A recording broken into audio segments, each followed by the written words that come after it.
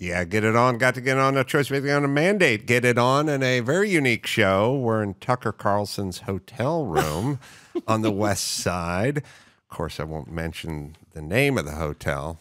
Or do you care? I'm leaving fairly soon. Oh, so yeah. I don't mind. It's actually a hotel. I've come to LA my whole adult life, and this is a new hotel. I really like this hotel. Well, I will say that I'll give you a clue. They named a salad after it, and we're not in Caesar's Palace. No, we're not. So there's only one other salad that's named after a hotel. It has a famous sister hotel of the same name on Park Avenue in New York City at about 50th Street that's still under construction. I'll leave it there. So thank you for inviting me in. It was sort of last minute. I did your show on Thursday after you're going to be in town for a day or so, and you graciously invite us in to I went to breakfast in Malibu at a friend's house among the fabulous people, and I was there for 5 hours, so I'm a little late. Excuse me. In LA, the meals just keep going. Yeah. I know. That's why we all have to take prescription drugs that were meant for diabetes. Yes. So speaking of that, that's something I wanted to get your head on. And I should tell everyone the documentary series Tucker Carlson Originals Season 3 premieres this month on Fox Nation. And we'll get into many of the subjects you cover because I'm assuming these are subjects that are all interesting to you. Profoundly interesting. Your engagement is that much more involved. And so we'll circle back to a conversation we're having off the air, which is I'm profoundly flattered that you use my sort of hang your own shingle, do what you love to do in a place, in a space that you love to do it, and don't answer to the man approach to broadcasting. Well, it totally changed my life. And as I was, and then you mimicked it, and it's been easy and fruitful and much more easier transition than you probably could have assumed at the beginning. It was an amazing experience. It was 2017 or 18. I was on book tour. I wound up booked on your show, and I was completely confused to get the directions at some warehouse in the San Fernando Valley, and I show up, and you have this whole world built that you own and you control and fill with people you like. And then we did the show there, which I loved. I still remember the topics. But the takeaway for me, and I got in the car, and I said to my producer who's in the car, who's actually sitting about 10 feet away right now, I said, I'm doing this. This is what the future looks like. And at that point, I'm like pushing 50, and I'd been in the same business most of my life, and I keep ascending. Oh, I'm so successful.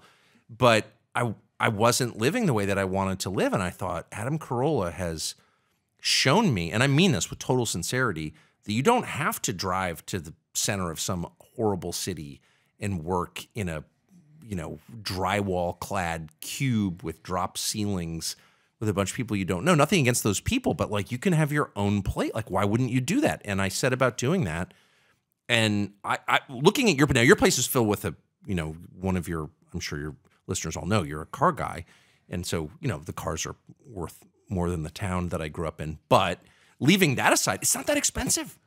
No. It's not crazy at all. It's like pretty easy to take control of your life, at least when you're in your 50s. I mean, I was older when I did it, but. Well, the thing that jumped to mind when you're talking about it off the air is you are a creator. You're here to create. I'm here to create.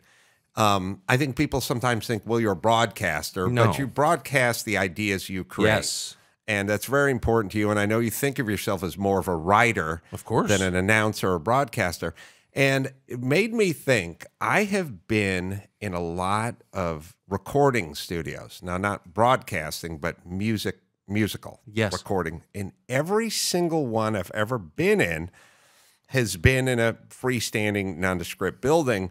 But the studio that they record in has Persian rugs and candles and sculptures, and they're all the same. A very sort of Stevie Nicks kind of gypsy kind of flavor, and none of it is there for the acoustics. It's there for the vibe.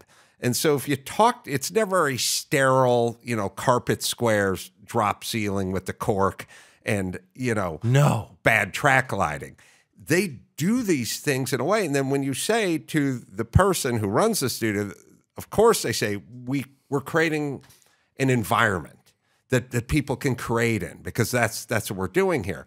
So using the same notion, why go to the same office building and sit in the same cubicle and try to create? You know, wouldn't you, just like the musician, wouldn't the ideas flow so much better in this environment? I mean, I have really strong and not that interesting, but heartfelt views on aesthetics and design and environment and vibe and smell and all this stuff. And, you know, not everyone shares my views. Of course, most people probably don't. But I don't want to be around certain environments at all. They make mental clarity really difficult. I believe in quiet. I believe in natural materials. I can't stand drywall or any artificial building products. I like wood. I like wool. I do like Oriental rugs, actually, and I have them in my office, and I always have. I like, you know, wooden furniture. I like older things. I like things that are familiar and warm and muted and calm. And I like people like that too. I like people who are not guarded. I cannot stand to be around people who check what they say before they say it, because it's a signifier of dishonesty and deception and calculation, and it makes me uncomfortable. I can't have anyone like that in my life when I'm trying to write or think clearly or figure out what something means. Not that I'm some deep intellectual. I'm certainly not. But I do try to achieve some level of clarity. You know, all these facts are coming at you. What do they add up to? What does this mean? Why is it relevant? Is it actually meaningful or is it not? Those are the decisions that, you know, in the course of my not super interesting little life, I'm faced with every day. And in order to answer them, I have to have honesty, clarity, and peace. And I just don't think there's any office building in the world filled with unhappy office workers that provides that environment at all. And it's not so easy to create, not so hard to create that environment, actually. Right.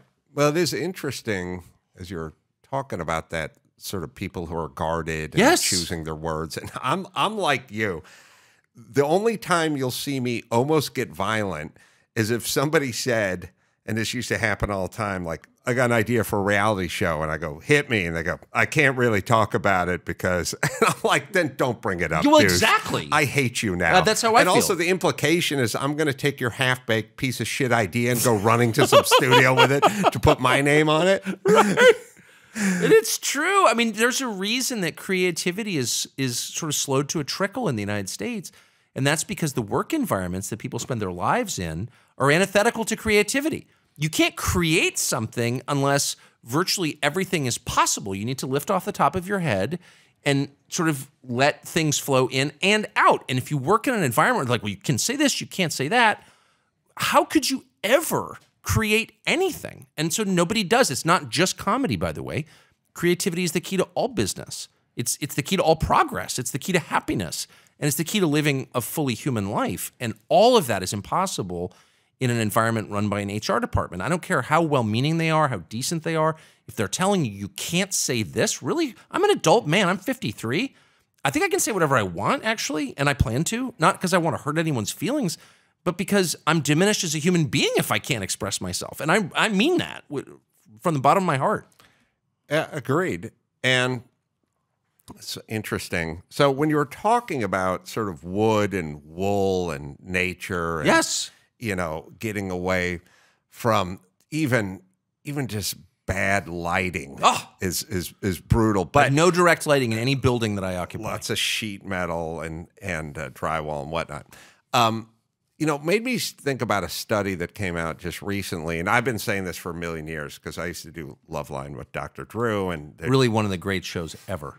Well, that's why I said it's true. So.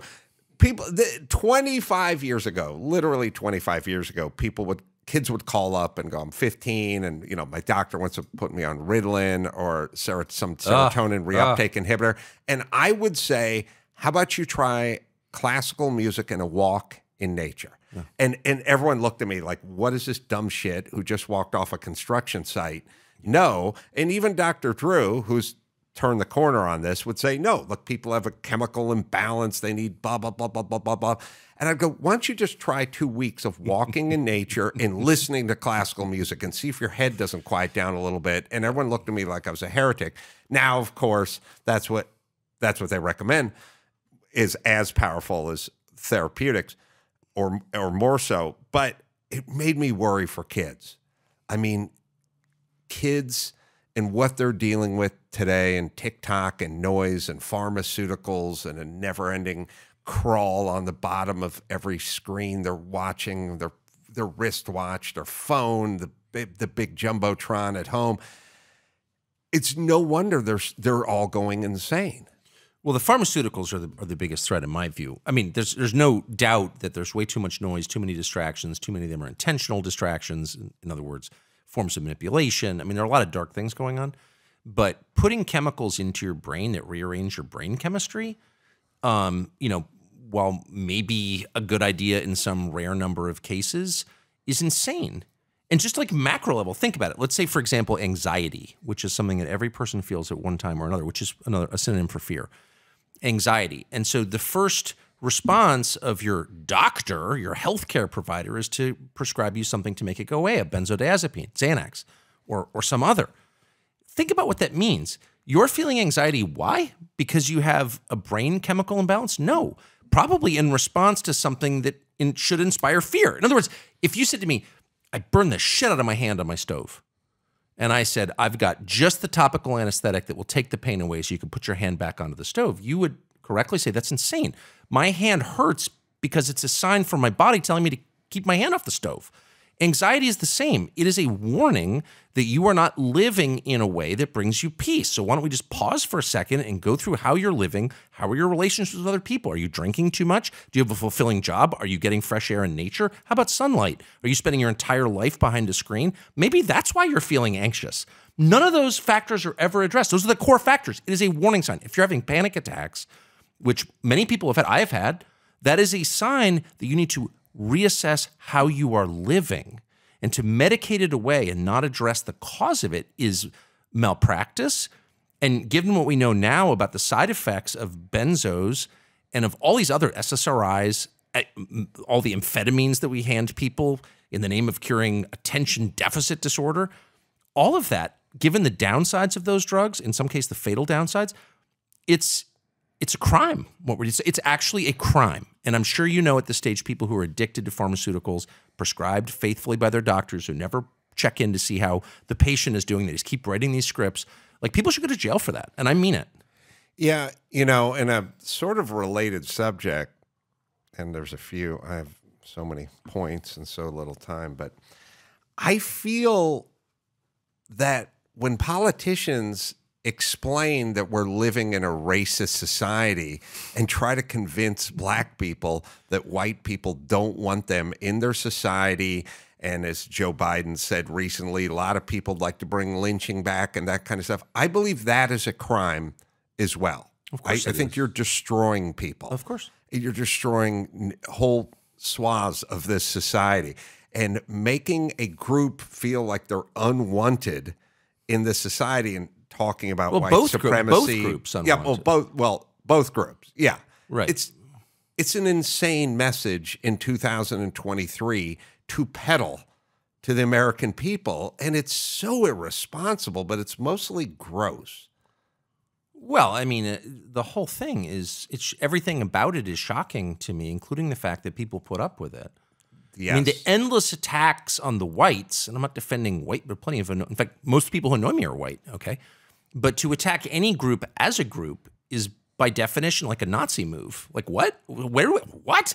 I can hardly believe it as someone who was born in 1969 and grew up kind of faithfully believing in Dr. Seuss and the core lessons of the civil rights movement, that we're allowing our leaders to attack an entire group of people based on their genetics. Like, isn't that the one lesson we learned from Jim Crow in the Second World War, is that shouldn't be allowed? And yet it's the defining fact of American politics. White people are bad. And you sort of wonder, like, why does no one stand up and say, how dare you talk about people on the basis of their race? Like, how dare you? But everyone's too afraid. You're a white supremacist. What? No. Yeah, I've said this in the other direction. I've said to a couple of my black friends, when Joe Biden is talking about airlines gouging the citizens of the United States with extra costs for knee room or luggage or whatever, and he says this disproportionately affects poor people and people of color. Like, you've actually taken poor people, remove them from people of color. Now you have your own category, Right. meaning Jay-Z's getting gouged. when Obama and everyone in Appalachia is getting screwed. Right. And but I do want to say to the black populace, aren't you fucking insulted by this old man who keeps saying, these black business owners are as smart as white business owners, so they just can't get lawyers or accountants. Right. Or driver's licenses. They don't have driver's licenses. That's the thing. You're not insulted. Why aren't you insulted by this? I mean, black and white. Why aren't both sides going, what are you talking about? Because everyone's so intimidated. And I have to say, even now, I don't know how many years we're into this whole get whitey phase of American history, and every black person, including Michelle Obama, is oppressed. Every white person is an oppressor. It's been going on for 6 or 7, 8 years now. What I'm so interested to see is that the racial tensions on a personal level still seem amazingly low. Yes. Like I maybe I'm just living in a different planet or something, but I never have any conflict with I deal with tons of people who don't look like me. No one has ever said, I hate you, white man, or Americans are actually sort of happy to get along with each other regardless of their skin color, even now, which tells you what a totally decent country it is. People are not that interested in race, despite the unremitting efforts of our leaders to make us all hate each other on the basis of it. Yes. That's my experience. Maybe you're living it differently. I completely agree. The other part of it is it is a lot like the environmental movement, which is you have the same crowd who's talking about systemic racism and it's baked into the fabric of our society and so on and so forth.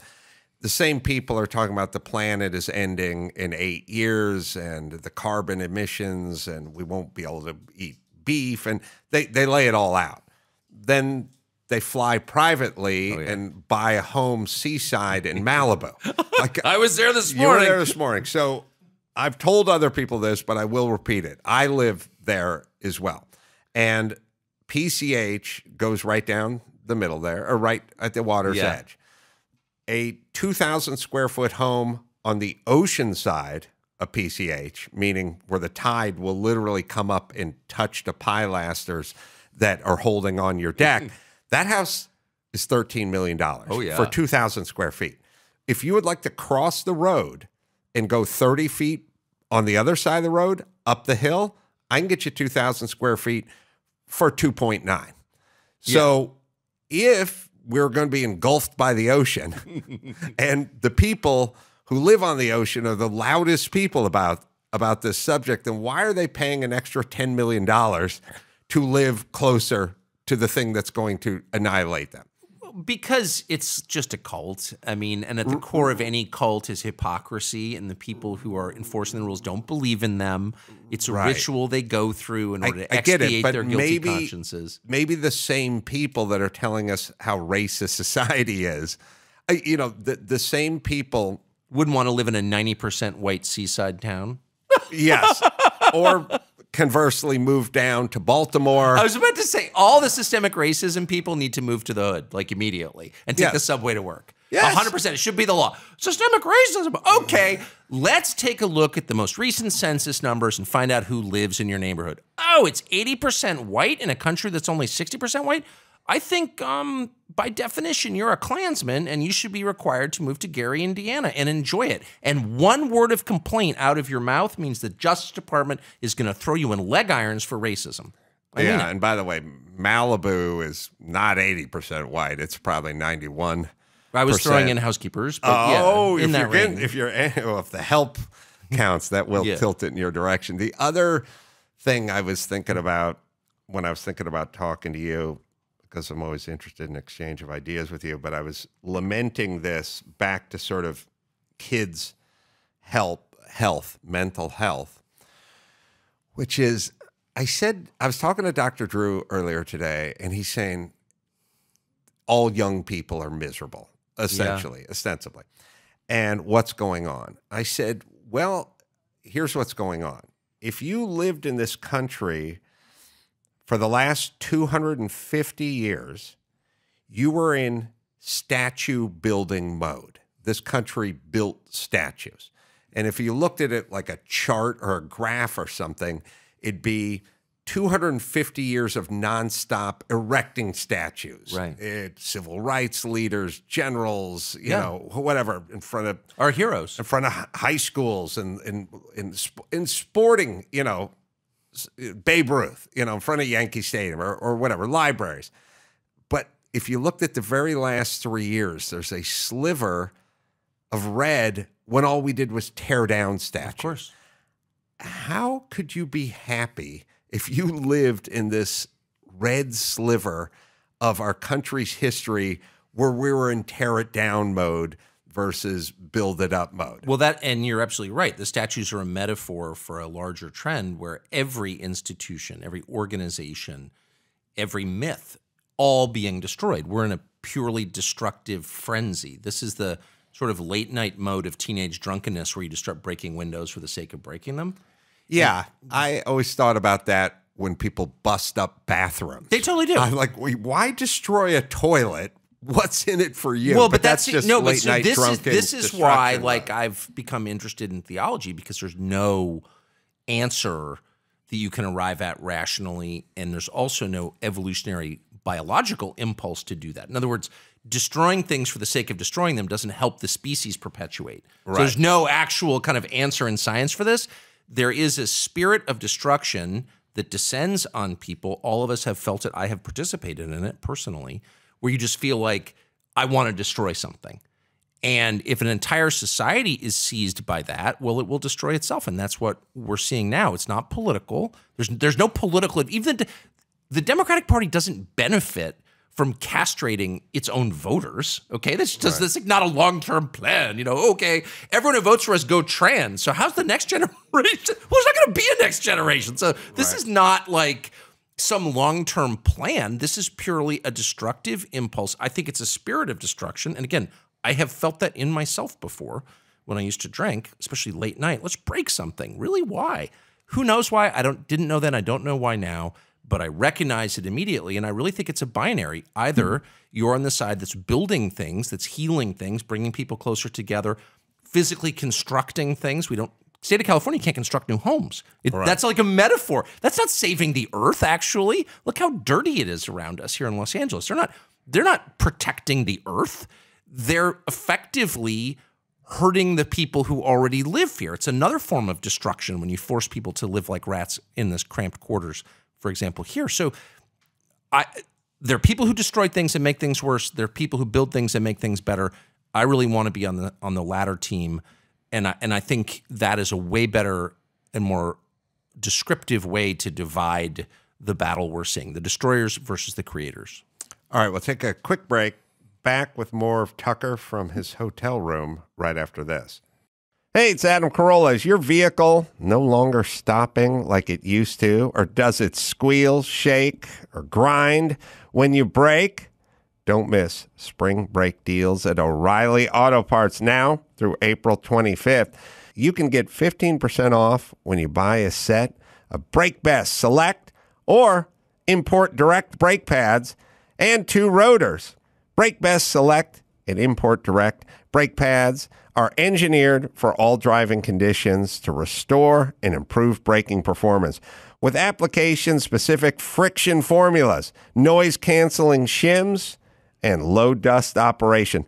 Trust Brake Best and Import Direct to deliver better braking. Don't take a chance on your next brake repair. The professional parts people at O'Reilly Auto Parts will help you find the brake parts and supplies you need to do the job right the first time. Stop by your local O'Reilly Auto Parts today or visit online, O'ReillyAuto.com. Releasing material through social media and other streaming services has allowed comedians the chance to ignore the old gatekeeper. It's really quite exquisite. In the old world, comedians relied on TV shows to bring them to a national audience. I was so ugly, my mother breastfed me through a straw. Talk show routines were essential if you wanted to become famous in comedy. I told my kid, I said, someday you'll have children of your own. He said, so will you. But late night shows and network specials don't matter as much anymore. Comedians can release their material directly to a global audience, and they can do it online. You've got this weird situation where The industry is being run by a lot of people who don't seem to understand comedy. That's a real problem. Nobody can speak their mind and have a sitcom, and now you have 1,000 podcasts where 1,000 people are speaking their mind. So it kind of blew up in their face. I know it would bother me if I had handcuffs on and another comedian came by and was allowed to say and do whatever he wanted. But those people want the handcuffs. They like it. That's the world they live in. They're legacy media guys. They really don't even understand this world. And you know who's responsible? The lawyers. They always blame the talent and the on-air people. It's the stupid lawyers giving panic-stricken notes, worried about special interest groups, worried about one letter they got, worried about one email, one complaint they got. So what happens is you put talent in a little box and they can't be funny. Their grip was so tight that it bulged out the bottom.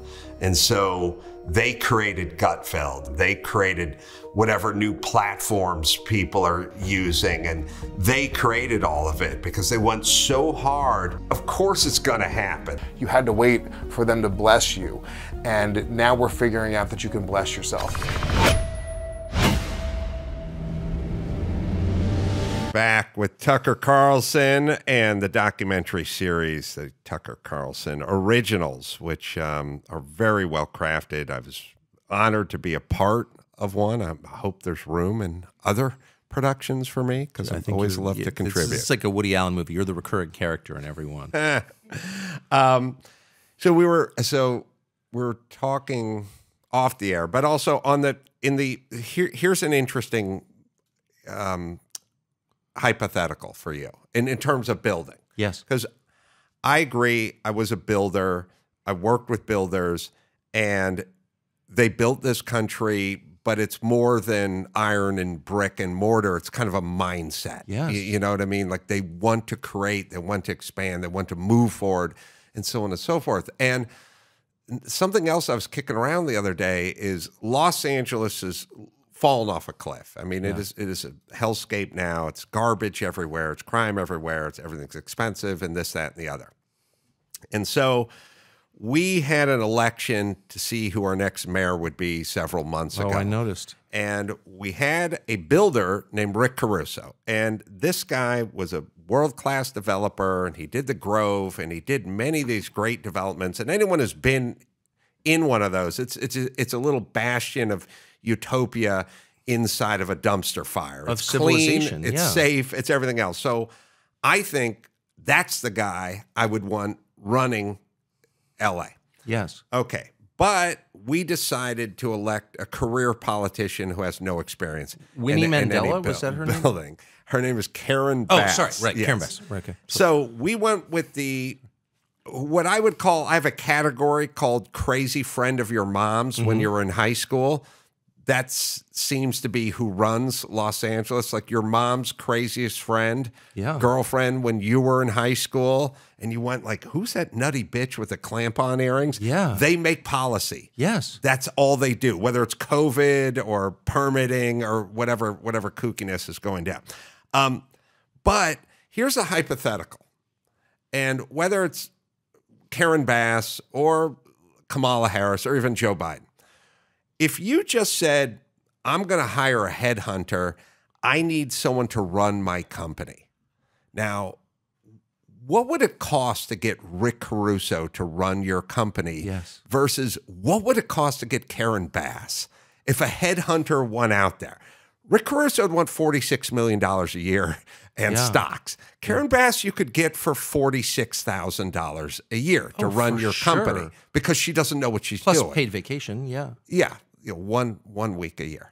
I'm just saying, if you put it in those terms, isn't it insane what we do in Los Angeles? Well, but it's not just Los Angeles. I mean, across the country, all of our institutions, from our big banks. I mean, the woman who runs Citibank is like utter incompetence, one of the biggest banks, and it's a strategically, essential bank. Does not into banking. Every police department in the country seems to be run by one of the dumbest people on the force.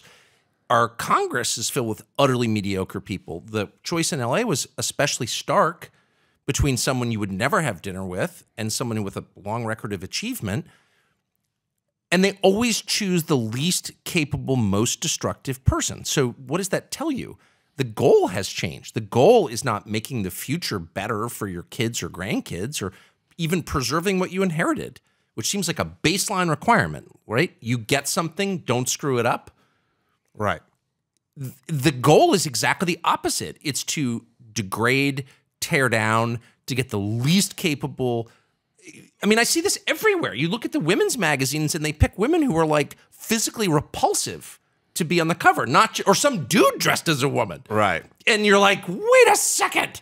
Not only is this not about beauty, it's the opposite. It's about ugliness. It's about promoting incompetence, ugliness, malice, ineptitude, corruption, all the things we thought we didn't want. Now they are being aggressively pushed to the very top of the society. And so, like, what is that? That is the spirit of destruction that I mentioned earlier. And there's no rational explanation for it. There's only a spiritual one, a supernatural one. Like, what the hell is going on? This is civilizational suicide, obviously. Yeah, you know, another thing I was thinking about was making me laugh, because I know you and I are on the exact same page with the what we'll just call affirmative action, the minority hires. Because my thing is look, if you want to hire minorities to work at the airport, I don't give a shit. But when it comes to vice president or running cities or mayor, I need competence. Just whoever the most competent person is. And there's a million different things. One is like Vivek Ramaswamy. Yes. I believe. All right. He's got a crazy name and he's Indian and he's 20 years younger than I am. And when he talks, I go, I like that guy. That's how I feel. Because I only care about his ideas. I have no idea what his culture is. It's not anything that compares to mine growing up in North Hollywood. I just want to hear his ideas. That's how I feel. The notion that we're focusing on his race is the racist part of this equation, not the person who's agreeing with just his ideas. But I think we're framing it wrong, and I couldn't agree with you more. I've got nothing in common on the surface with Vivek Ramaswamy, different religion, race, background, from different states. You know, it's like he's from a different business. I don't care. I just think he's super smart and he takes these problems seriously. I would vote for him in a second. I couldn't agree with you more. But what I think that we are under the impression that what we're seeing is affirmative action, which we were told 50 years ago when it started was a way to enfranchise people who'd been historically disadvantaged.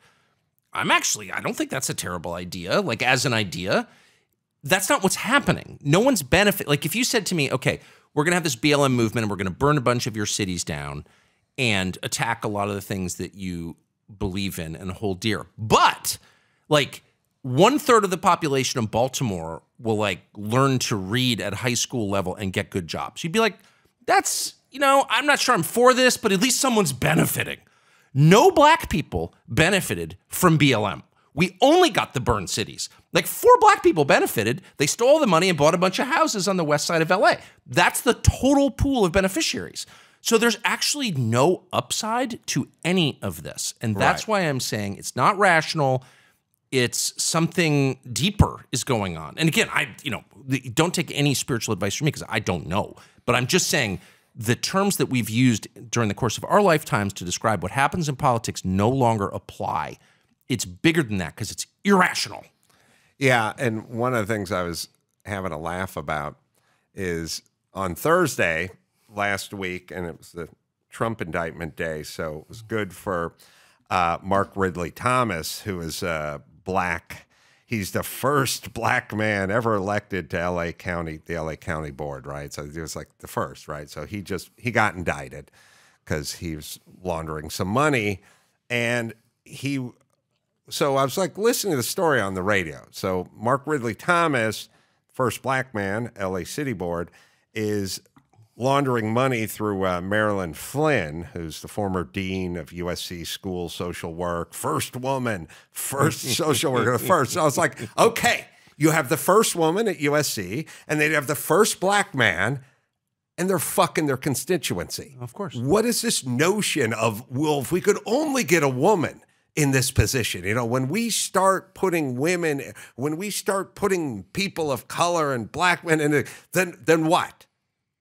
They're not going to act like politicians and people. But also, who benefits? I haven't been to the Inland Empire recently, which I think is heavily black now. Didn't used to be, but it is because I think a lot of black people who lived in LA have been moved east. That's what I've read. And I haven't been there recently, but I would be shocked if there are like a lot of black people in the state of California who are actually benefiting from any of this crap. Nothing. Like none. Right. In fact, there seems to be even more suffering, I have noticed, in black neighborhoods. So on what grounds can we justify this? Only on the grounds that it's good for the new generation of Al Sharptons who's continuing the same shtick in an effort to do the same thing, which is commit corrupt acts. That's I mean, why doesn't anyone say this? Like, since when does Karen Bass speak for black people? I don't. You know, I don't think she does. Works. I don't think she does either. I mean, what? Well, the other, I think it's worse than does nothing for black people. I think it's worse because I feel like a lot of this was meant to satiate. Of course. So you go, we're going to have the first black or African-American vice president, whatever. So rejoice, black women who are living in squalor outside of Gary, Indiana. Exactly. Right? And it'll do nothing for you. But yet there'll be a moment where it sort of satiates. It's like you're rooting for a team to win the World Series or win the Super Bowl, and then you go back to your horrible factory job and your loveless relationship. I've got great news, Adam. It's Christmas morning, and I want to give you not an actual president, but a symbolic present. Here's a symbolic victory for you. we passed that. Right. I will say this, if I can just make one prediction. So the United States is becoming non-white. Everyone's excited about it. Or whether you're not excited about it, no, it doesn't matter. Whites are going to be in the minority. So what that means soon. So what that means is you're going to get at some point, probably in my lifetime, people standing up and saying, I represent white people. I'm the candidate of the white voter. Right. And I just want to say on the record that I'm going to tell that person to fuck off because nobody speaks. I'm an adult man and nobody speaks for me because he shares the same skin color as me. Like I just reject that entire idea. If I agree with you, I'll let you speak for me. And if I don't, I won't. But this idea that someone of a certain skin color, any skin color, or any ethnic background speaks automatically on behalf of all people who share that skin color or ethnic background is a Nazi idea, and I'm totally opposed to it. And I will be opposed to it when it happens to me. When somebody, and this will happen, someone's gonna, oh, white people. And I'm gonna be like, I don't even know you, dude. Yeah. I don't even know you. I refuse to allow you to purport to speak for me because we look the same, period. Well, this is the real white privilege. Mm-hmm. It's not having a spokesperson. It's not having... that's so deep. That's so deep. Sorry, I'll let you continue. I've never thought of that. I love that, though. I've said it many times on my podcast, which is there is a white privilege. It's not being involved with a group. Right. That's so good. When Joe Biden says, if you don't vote for me, you ain't black, that's a lot of pressure. As a group, now we have to vote for a crazy old man who has a corrupt family, or we don't get to be black anymore. This is quite a crossroads. You know what I mean? It really is. I mean, it was literally. I mean, I know it sounds insane, but that's a brilliant point. That's a brilliant point. Years ago, David Allen Greer was pulling his Ford. Cadillac Escalade, something onto a lot, you know, and there was a black security guard who would kept making fun of him for not getting rims on his SUV. Fair. And why aren't you rolling with 22-inch dubs? Spinners, by the way, yeah. There is no land with more potholes in it than Los Angeles. You put on 22-inch rims with 25 series rubber band tires on it, and you will be pulled over by the side of the road with a flat tire every 100 feet in Los Angeles. It makes no sense. The whole point is, look, I could talk about stopping distance and slalom speed and stuff like that, but the point is he got a bunch of shit and would continue to get a bunch of shit from a security guard telling him what rims should be on his car. And I bet as he pulled up to that lot, he would hope that security guard wasn't there because he was going to get a ribbing for not getting rims on a leased Denali. Our white privilege, never have to have that discussion. With someone like, why aren't you wearing a cardigan? You know that's what we wear, Tucker. Where's your pocket square? Right. You haven't quoted Seinfeld this hour. What's wrong with you? What's wrong with you? Why aren't you listening to Dave Matthews? Okay, that's good. You got the fifth dimension coming out of those speakers. This is an outrage. I don't know why I've never thought of that, but it's a privilege I hope to continue having, by the way. And you get to go whoever. Ted Nugent. Fuck that guy. I don't agree with him. Joe Biden. Fuck that guy. Right. He's an idiot. I don't have to pretend. I totally agree. Think about the pressure. You know what I mean? It's like, I've seen hey, Michelle Obama. What do you think of Kamala Harris? You know, she can't go fuck Oprah. I don't share any opinions with that cow. I bet she thinks it though. But all I do is shout out white people whose names who I hate all day long. I totally agree. The funniest thing is when we first, I'm sure she hates her, but my point is she can't say anything. That's her group. She can't get outside of it. And it's so funny that the white people, and it is mostly white people, I have to say, who enforce, message discipline in this country, use black people in order to do it. And when we first started this show, like 7 years ago, we started to get it. You're a racist, and I remember thinking, and even talking to my producers about it. I've got a lot of bad attitudes about a lot of things. I've never really been a racist. I'm from Southern California. That's wasn't a thing, right? Scared of people who look different than you, right? I do have bad attitudes, but they're not really around race. So I was like, why are they? And then I wanted to say. And so, but I really thought about it because I don't actually want to be a racist. I don't like racism, and much less a white supremacist, whatever that is. So I did think about it at some length, and I thought, actually, there are not really many black people I'm mad at. The people I'm mad at, if I have a sight picture of the people I'm mad at, it's 45-year-old private equity wives who yell at me in restaurants. It's like a very, it's like middle-aged female white lawyers. They really hate me. I don't know what that is. Maybe it's a function of the legal education or something, but they really don't like me.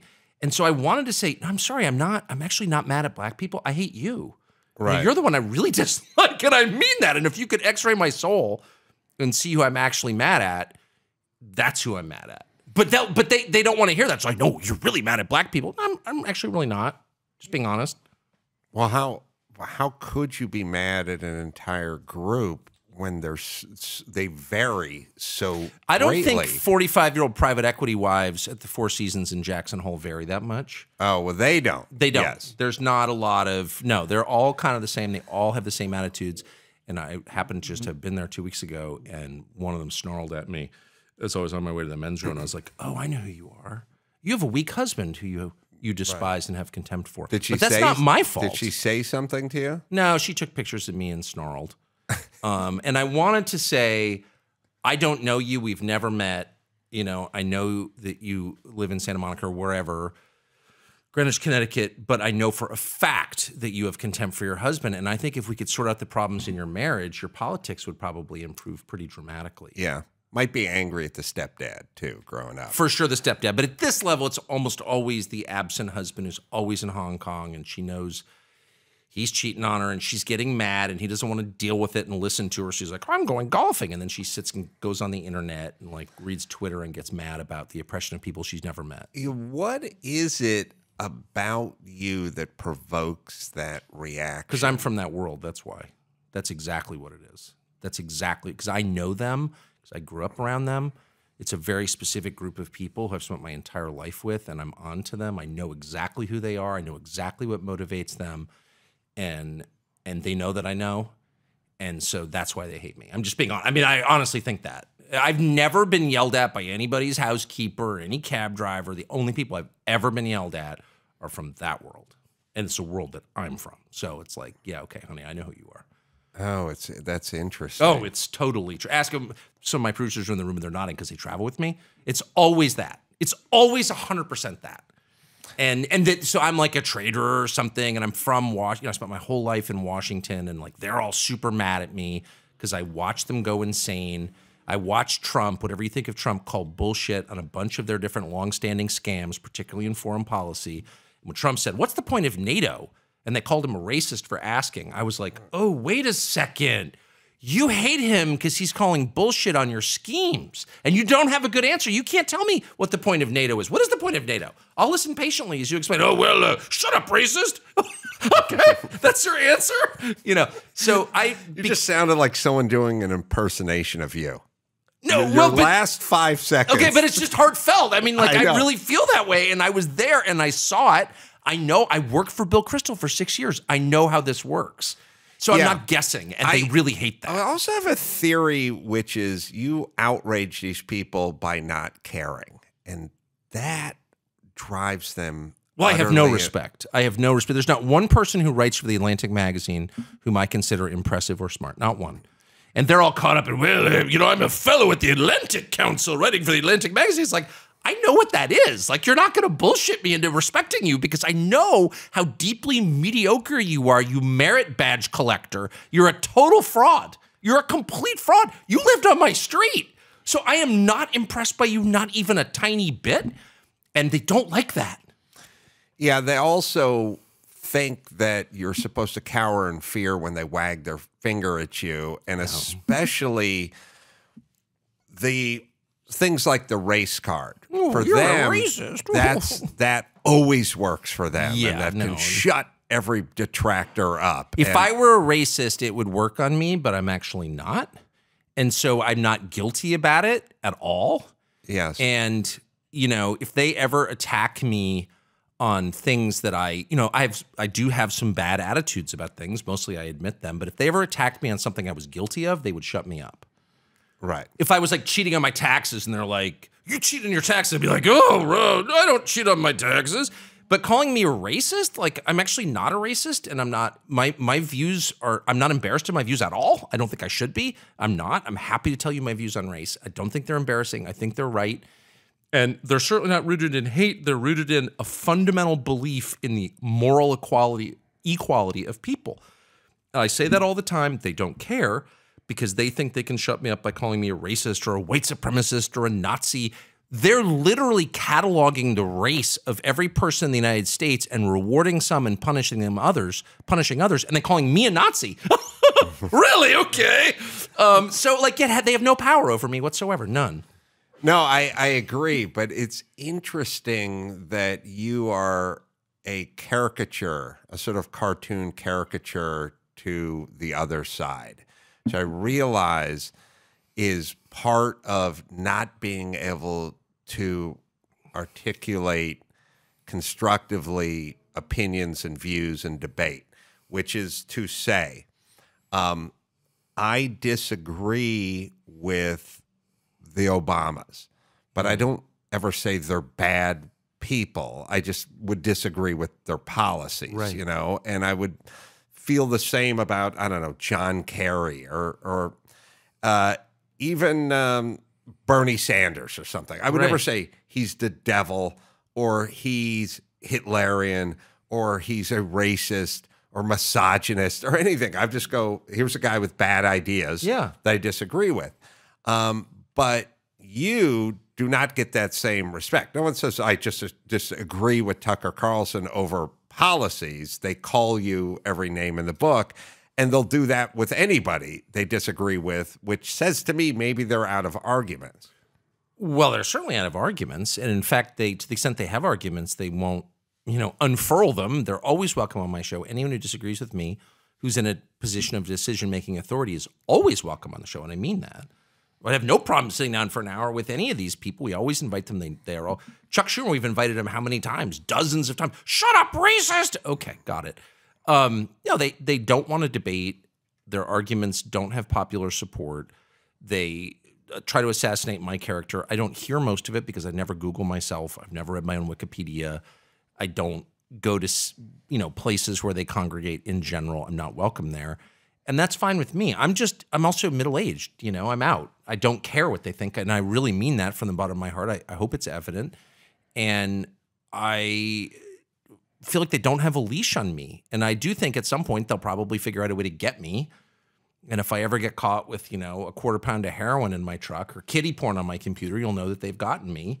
If they accuse me of some crime, I'm just telling you now, it's not real, but whatever.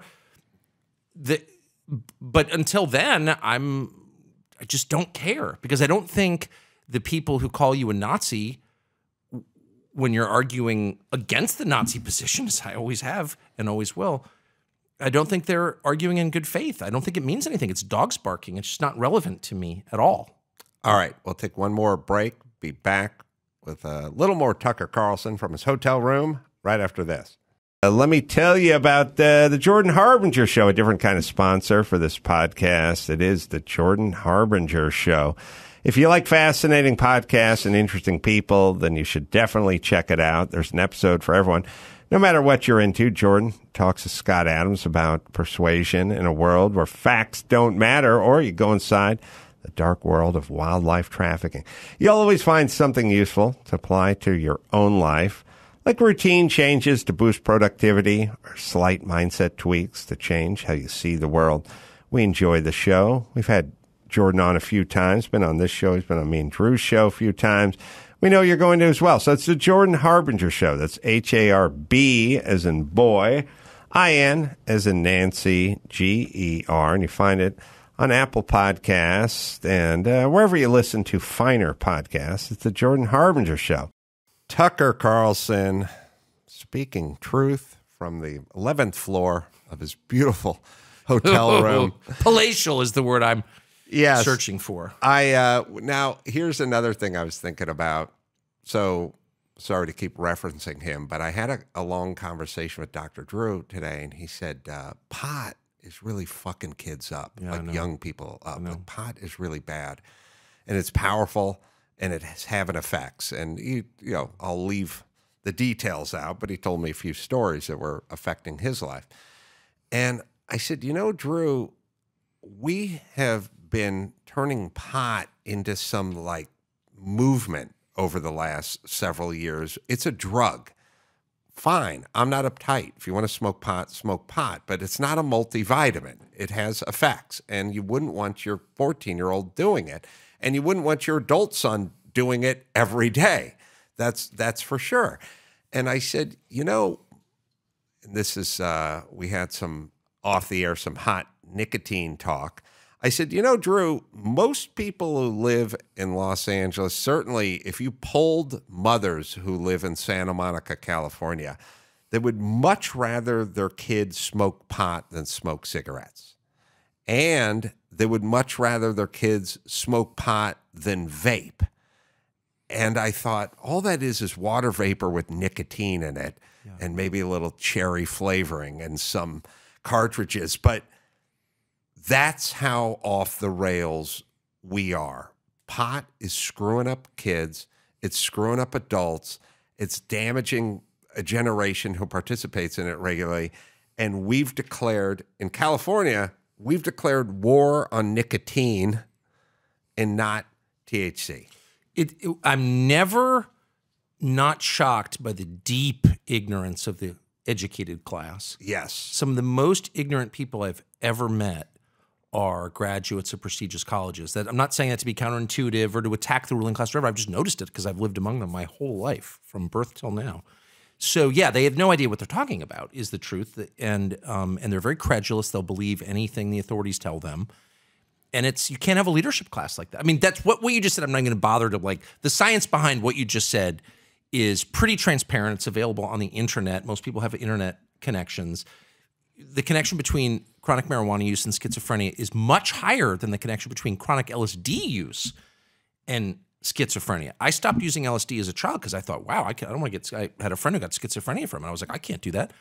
I just read yesterday there's a higher correlation between smoking weed a lot and getting schizophrenia, which is an incurable. It's worse than pancreatic cancer. It'll destroy you, and we've all seen it. And marijuana, like what? Whereas nicotine, of course, especially if you remove the tobacco from it, is not a carcinogen. And in fact, it's an enhancer of mental acuity, among other things. So whatever, I'm not even going to make the case for nicotine. I'm merely going to say if you believe that marijuana is less a threat to your kids than nicotine, you're ignorant. Like you don't know what you're talking about. And yet you probably went to Stanford and you work at some VC firm. You know what I mean? Or you're a lawyer in Century City. It's like, how do we wind up with people this ignorant running the country? I mean, I saw people on the street today in Los Angeles. It's a beautiful day. It's April 1st. On the way out to the PCH on San Vicente, wearing masks outside. And I said to my producer in the car, wow, there's a lot of mentally ill people here, and they're not all homeless. Some of them have expensive shoes on. But then I thought it's not, and of course it is, you are mentally ill if you're wearing a mask outside on April 1st in Los Angeles, 2023. But it's also a failure of education. Like, they just don't know. Well, how do the supposedly most informed people in the richest country in the world just not know basic science? Like, superstition has supplanted evidence and science to such a huge extent that I spent half my life in a very rural community, a town of 100 people. And most of the people there have high school diplomas if. No one went to college. And I would say they're better informed on, like, science than most people in Brentwood. That's crazy to me. Yeah, I know. I marvel. I mean, obviously, through COVID, we just lived through this. Yes. And it's insane. You know, the difference is if your rural community of 100 people got the science wrong, it would be fine because they're not making policy decisions. That's right. So we have these sort of I believe it's a lack of religion, and it's of course it is, and it's place superstition, and you know, if you just think we should all look back on this era and think about this phrase, mask up in between bites. The notion that was even uttered from a mouth, much less a mouth of authority, into a microphone or into the galley, you know, into the alleyway of an airplane at the beginning. The idea that somebody just said, mask up in between bites, and we listened it's insane. The Manson family is not as insane as the person that came up with mask up in between bites. And they had more sex than your average, and probably healthier sex lives than your average. The Mansons, for sure. You know, leader of our society now. They're all weird, androgynous, celibate, creepy, isolated people who are encouraging children to be androgynous and celibate and isolated. It's like, whoa, I'm opting out, dude. This is too dark for me. But it's self-imposed. Oh, yeah. And that's the crazy part. Yeah. You know, when I used to work on a construction site with poor people, they ate crappy food for lunch, but it's all they could afford. Yeah. But this is self-imposed. 100%. And that's the part that I can't square. Well, people aren't meant to live in a world like this. I mean, it's just too nerf a world. You know, it's not, there's so many problems, but I would just say, as we were talking about with SSRIs and benzos, it's like, if you're having this reaction to your life, you need to change your life. You need to change your life. It's cause and effect. I feel like we're losing an understanding of, like, the core of reason and empiricism, which is cause and effect. You do this, that happens. This takes place, here's the result. If you are going crazy, you should assess not your brain chemistry, some crackpot science. It is crackpot science, by the way. It's bullshit. They don't know that. It's all made up and encouraged by the pharma companies. It's not a problem with your brain chemistry, most likely. I mean, unless you've had a stroke or some neurological problem. But no, it's you're living an unfulfilling, lonely life with no meaning. So why don't we attack that? And then we'll all be better. I'm serious. Like, the number of childless, unhappy, celibate, androgynous leaders we have is crazy. If you went to Gretchen Whitmer's dinner table and no one was around and assessed her life, like, you would look into the pit of spiritual hell. Like, you know that all these people lead totally unfulfilling lives. Like, you don't want people like that in charge. You don't. You want rounded, happy people with rich, rewarding personal lives and deep, enduring personal relationships. They're the wise people. You don't want crazy people with no kids who don't give a shit about tomorrow. You don't want 80-year-old people who are literally staring down the barrel of death, making long-term decisions for a country of 350 million people. That's not a good idea, dude. Let's not do that. Yeah. I'd be remiss if I didn't bring up Jacob Chansley. Chansley. I miswrote that down. And so the QAnon shaman, Chewbacca man, I think maybe they called him back in the day, who became the face of the insurrection. We won't pour over the nuts and the bolts of January 6th, but the idea that I can't even talk about it, Adam. Sicknick was killed with a fire extinguisher. Then he was killed with I'm getting bear PTSD, spray. dude. I'll never. People that killed themselves months later were counted amongst the police that were killed that day. I mean, first off, as I've said many times, when there's an actual catastrophe, an actual thing, you don't pad the numbers. No. Nobody said 10,000 people died on 9/11. Or 10 million. Or 10 million. They just went 2,963 or whatever. Or at Pearl Harbor. Or at anything. That's just like when there's an actual event, commercial airliner crashes, 287 souls. Why are you padding things? Why are you trying to make rock soup out of this event if it was just the greatest insurrection and not since Pearl Harbor? So for anyone listening, if you ever hear them padding things, we lived through it with COVID and you saw it with January 6th, then stop to say to yourself, if this was the event they said it was, why are they counting cops who died 6 months later? We're watching history be made. Yes. We actually have this weird vantage where we just sort of got led in by accident into the history-making factory, and we see what they make it from. Yes. And it's not actually like the parts of the cow you want to eat. Right. It's all like buttholes and sawdust, and like they're calling it a hot dog. It's like, it's disgusting the closer you get to the manufacturing process. And it turns out this is not the only historical event they're lying about. And why are they lying about them? Well, they're lying about it because history is not the record of what happened. History is a blueprint for the future. So on the basis of this event, we're going to make these forward-facing decisions. And it's very tempting for people to lie about that in order to justify making changes that they want, which will benefit them. So I guess in me, and I'm interested in history, it does make you kind of reassess, like, what are the things that they tell you? Like, what are the lessons of Vietnam or 9/11? I'll just say one thing. I'll never forget sitting on the set on Crossfire more than 20 years ago after 9/11. And I said something like, and I was upset about 9/11, went over to the Middle East to cover the aftermath, all this stuff. I had very conventional views on 9/11. I don't think the government did it. I'm not saying that. But I did ask on the set, like, why do you think 19 people killed themselves?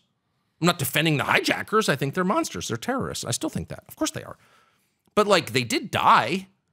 Like, why? What was their motive? Like, you have to believe in something really strongly to want to kill yourself for it.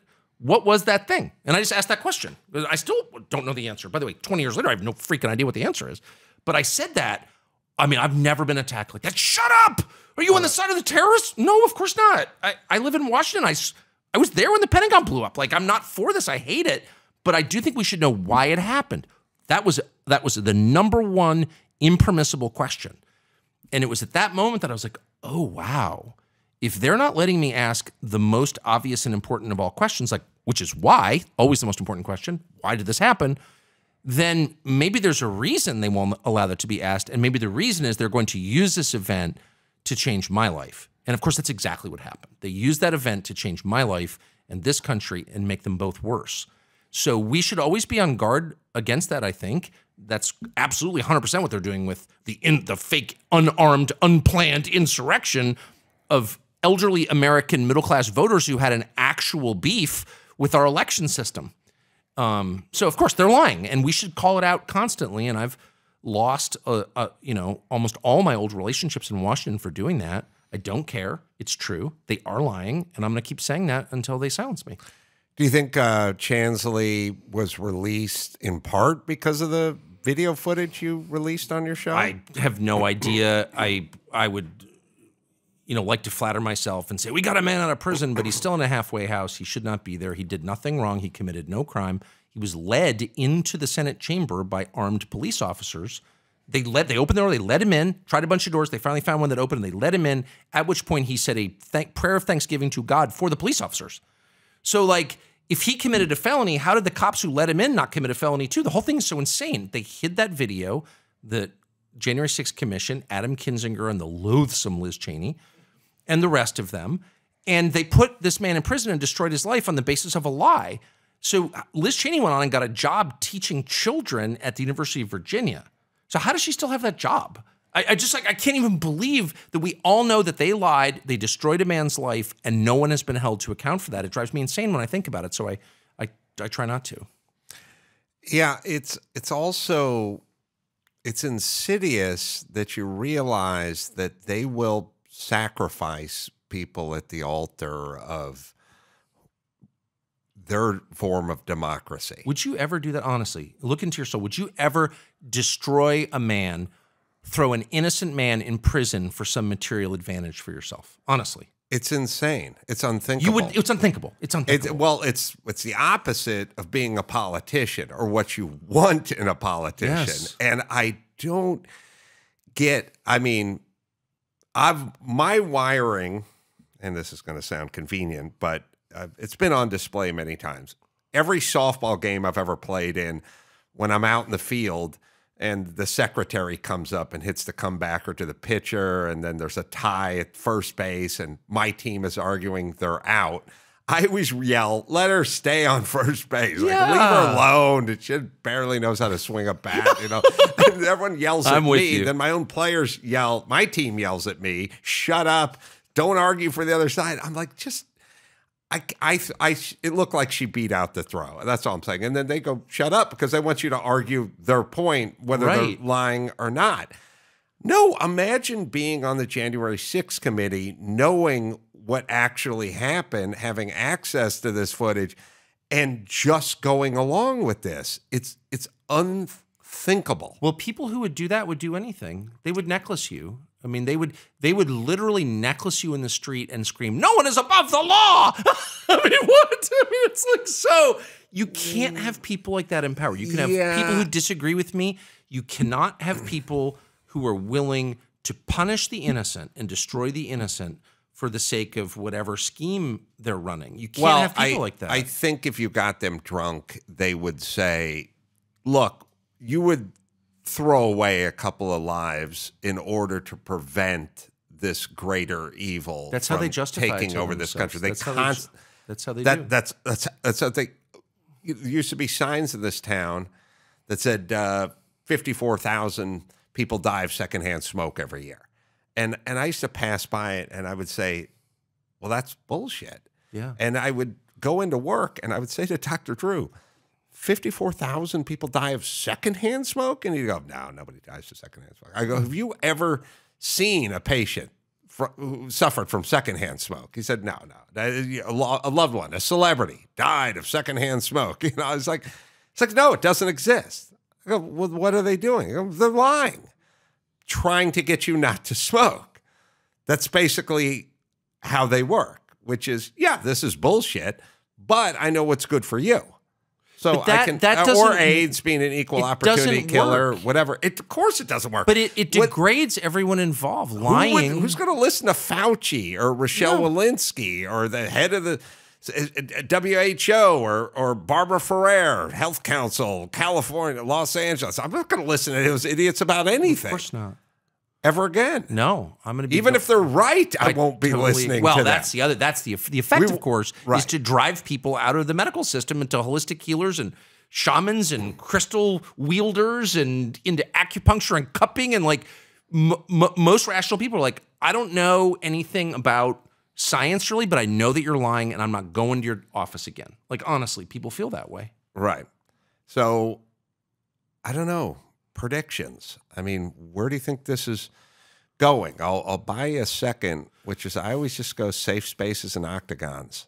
I just say, if you want to live, you're just going to move to Florida, or you're going to move to, Nevada, or you're going to move to Texas, or you're going to move to somewhere where you're surrounded with like-minded non-nut jobs, and San Francisco and LA can just turn into piles of homelessness and Soylent Green and taxes up the wazoo. And I think people are just going to separate.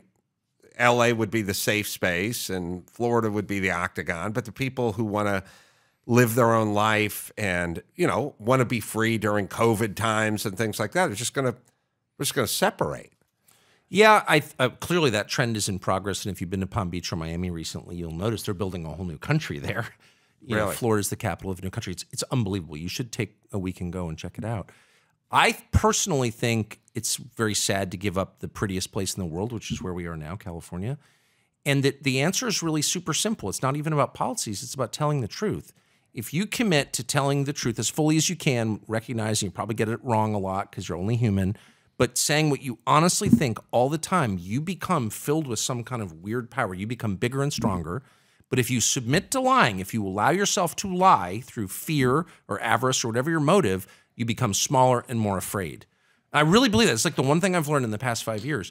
Telling the truth makes you bigger and stronger. Lying makes you smaller and weaker. And if people just resolve to tell the truth, period, I don't care. I'm telling the truth. I honestly think you could save California. It would probably be a lot more liberal than I am. That's fine. But it wouldn't be dystopian. You could live here. If normal people, and that's the majority even now of California, normal people, if they just resolve to do that, I think that's the answer. A good note to go out on. The series, Tucker Carlson Originals, Season 3 premieres this month on Fox Nation, and all the subjects you're interested in, or subjects you weren't interested in, but Tucker is interested in, and he will make you interested in it because he does that good a job of executing. And, of course, the show, Tucker Carlson Tonight, weeknights at on the East Coast at 8. We're lucky we get to see it here at 5 o'clock, and that's on Fox, of course. Thank you so much for carving out time, Tucker. Are you kidding? Thanks for coming to my palatial hotel room. It's beautiful. I feel guilty because you can't see my piles of room service in the background. I did grab a glass from the minibar. Yeah. And I was heading to the bathroom to fill it up because I just can't pop the cap on $17 bottles of water. 30 pounds of lobsters and 6 creme brulees coming in just 1 second. All right, well, maybe I will hit the minibar in that case. But your lovely producer stopped me from filling it from the sink. I was actually going to dip it in the toilet. I love that. Ladle style. And she brought a bottle from the minibar. So here we are with my beautiful Aqua Pana or whatever it is. Anyway, I've spoke too much. Tucker, always a thrill. Always glad to talk to you. And until next time, this is Adam Carolla for Tucker Carlson saying mahalo.